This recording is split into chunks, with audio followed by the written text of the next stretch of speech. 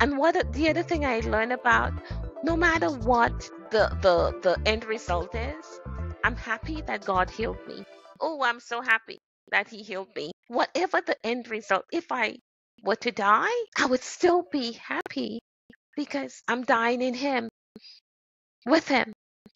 He says He will never leave you or forsake you. And it, our ultimate goal, my ultimate goal is to spend eternity with Him. This life, I'm going to live it to its fullest. I'm going to enjoy it to its fullest. But the ultimate goal is to live with Him. And when I look at patients that are sick or on the deathbed and those that have the hope, they are so much more happier.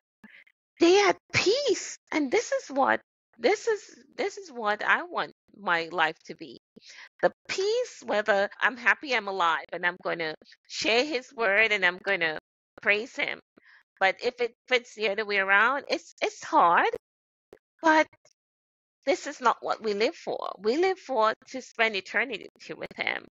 And so I'm happy He has healed me and I will continue to praise Him. But one thing that's in it that is inevitable, right? Is the end in a book that I'm going to write. I don't know when yet, but I'm going to. It's the skeleton is there. I call it my journey, the power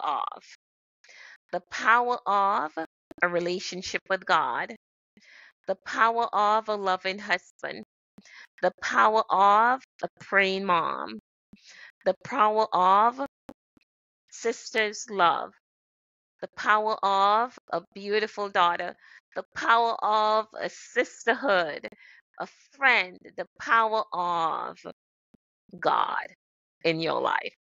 This is it. And expanding on each. Oh, and the other thing, the power of your work family. Because the work family that I belong to, I would be remiss if I did not mention them. Every day during my surgery, I was opening a present. They send me gifts and I'm like, first day, present. Second day, another present opening. Another day, another present. I'm like, this is just beautiful. People that God has sent people like that in my life to just love on me, just showing just beautiful. I felt so loved during that process, just love, people praying for me, the churches. I'm like, Jesus, you just love this daughter of yours so much. There is a song, "Oh, you love me so much, Lord. Oh, you love me too much, Lord." I'm like, and I said, yeah, I want to say praise the Lord. I love Him so much. Yes, that's it. And I forgot Dr. Felice, the power of a physician who believes in God. And both my physician, my oncologist, and my surgeon believed in God. And I can tell when you have one that do not believe in God. I remember I went to a surgeon and she did not believe in God. And my husband, in his spirit, knew that she did not believe in God and she was treating me like a statistic. And my husband, he said, "No, we're not going to that lady." I could not understand why he was telling me that because I just needed to do it. And he said no. And at the last minute, we got that man, that surgeon who believed in God. Yeah, my husband was so convinced, he was in tears that this woman should not touch me. And we got another surgeon, the top of his field, last minute, he was able to, and he believed in God. And he called me with that news. And that morning, I was singing that song. Oh my goodness, I cannot remember it just now, but that I should have written it down. But that morning, I was singing that song and he called and I was like, he said, "Charmaine, I've got the best news ever for you.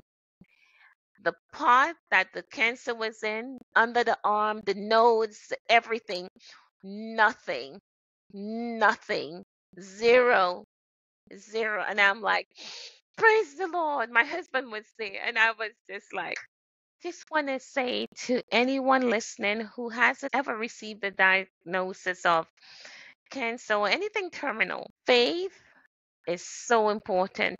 Faith is so important. Treatment is important too. But having the faith, and God says He does not want us to doubt. It's an offense because we know He can do it and He knows what's best for us.